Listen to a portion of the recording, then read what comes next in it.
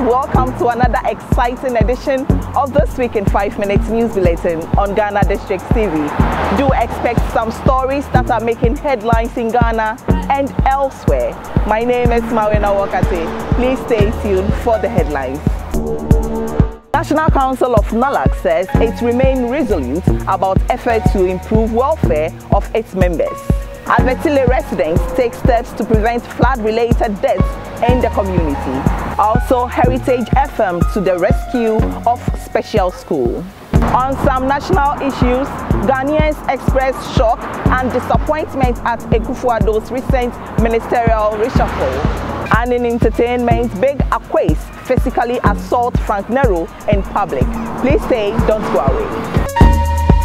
The Executive Council of the National Association of Local Authorities of Ghana, NALAG, has formed a new legal reforms and welfare subcommittees to oversee the association's constitutional amendments and ensure the general welfare of members. President of NALAG, Nana Agyemang Prempeh, revealed this when speaking at the inauguration of various subcommittees of the association. There are some reforms, like I spoke about, our constitutional amendment as an association. These are all to bring some form of reforms into their association. And then welfare, of course. Assembly members have a lot of issues, right? From motorbikes, you've been hearing assembly members crying for salaries, which is not so possible, but at least there can be some allowances and whatever to assembly members. The people of Advertile and Jake, led by the district chief executive for South Dai, Godwin Dajawa, have organized a communal labor to desilt the tunnels of the bridge over River Amimli at Advertile. The DC said the measure is to prevent further loss of lives due to flooding. Some number of years now, the river has been choked and the river cannot flow. So it overflows through the bridge.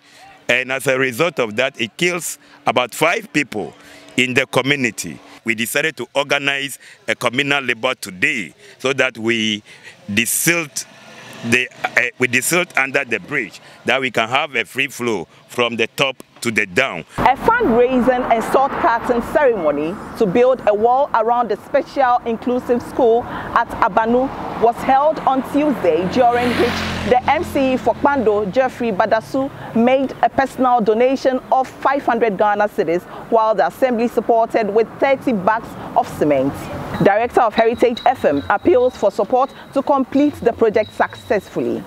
The headmaster of this school appealed to me that they need a fence wall because 2 of their children got drowned in the Kpando Toko. And so we came around, we saw the school. I went to the MCE, and with his able team, they bought into the idea, and today this is where we are. And today the assembly started by donating 30 bags. Some Ghanaians have expressed shock and disappointment at the president's recent reshuffle of ministers. My colleague Susanna Danso interacted with them. Reshuffle and to me they mean nothing different because it's within them now. No matter nothing changes. Well, you are in a reshuffle. To crib in a bed that the ministers from more resign so on a pre woman can ye debre.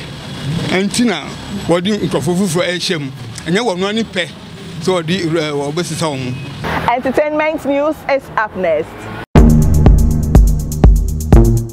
Tension heightened and things escalated so fast when 2 Kumawood actors, Big Akways and Frank Nero, met in person for the first time following their feud on social media.